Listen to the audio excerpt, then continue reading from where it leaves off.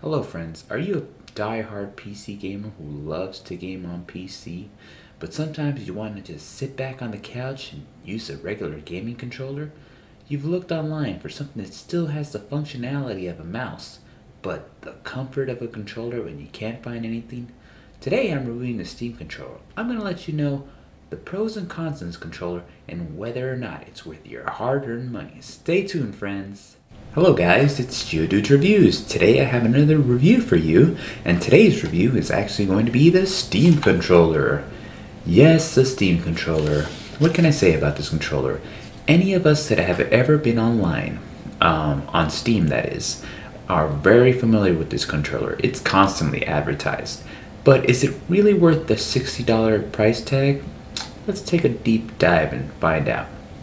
Well, first of all, most of us are familiar with the Xbox controller, the Xbox 360 controller, and the Xbox One controller. Those are the actual go-to controllers for anyone that loves to PC game on a controller.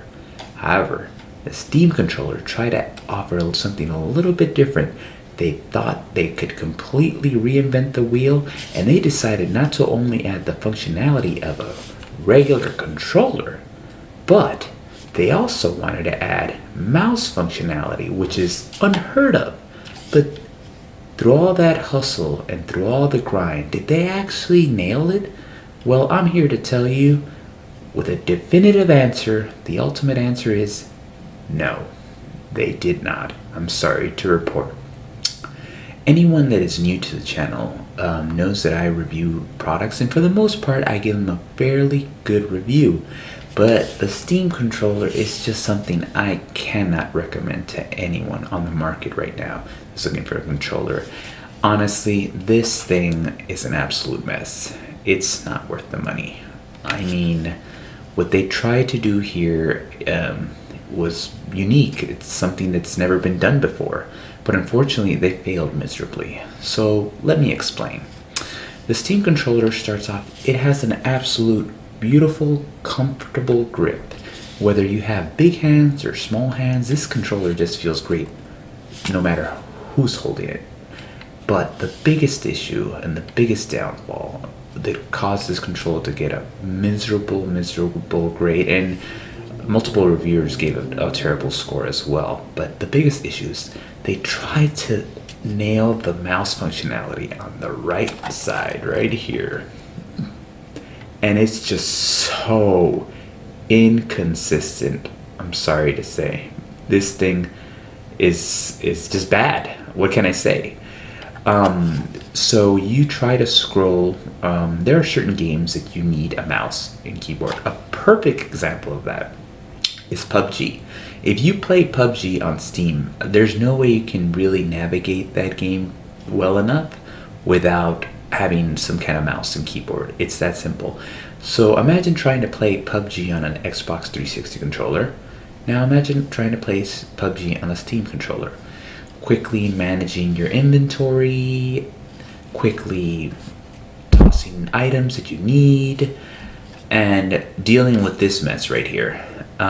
It is incredibly flimsy, very inconsistent, very inaccurate, and it's probably the worst part of this controller. As unique as it tried to be, it just is absolute garbage. But it's not bad enough that it has a terrible mouse wheel in a way. To make matters worse is that it's supposed to have a gamepad too, like a D-pad, like most controllers have, whether it's a Xbox controller or a PlayStation controller or a Nintendo Switch controller. They all have a D-pad right here, and this is supposed to be the D-pad. Let me zoom in right there for you. Right there. This is supposed to be the D-pad, and that is another thing they failed miserably in. It's just awful as well. But it just keeps getting worse. We're just going to keep adding on to this. Sorry. I don't want to beat someone when they're down, but this is really bad. So it had also attempted to have the same button layout as the Xbox controller. Oh my gosh. The heads just keep on it. Now, here are the buttons. And they all seem like they're in a good place, but they're incredibly small buttons. I mean, super small. I have average thumb size, average thumbs size wise, but this, it feels like I'm hitting like some kind of like pin buttons. That's how tiny they are. And I just want to add another one. Okay, this is the last one, but this joystick right here is god awful as well. Jesus Christ. One thing I will say, and the only positive I can say about this controller, is that they completely nailed the triggers. The triggers feel absolutely outstanding.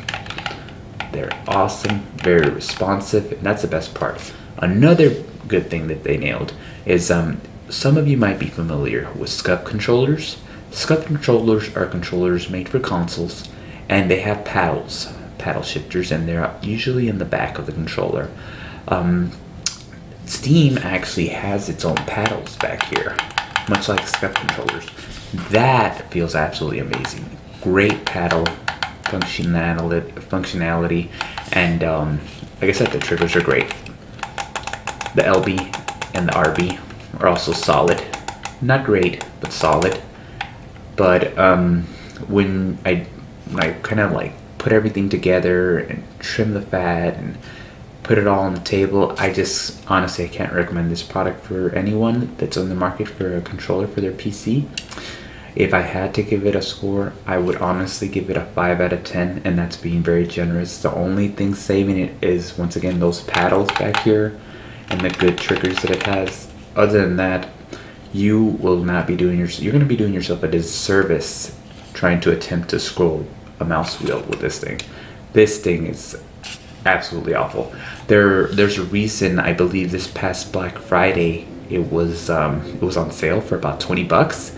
And again, it retails for 60 bucks. So it just tells you what it's all about. But yeah, guys, that's my review for the Steam controller.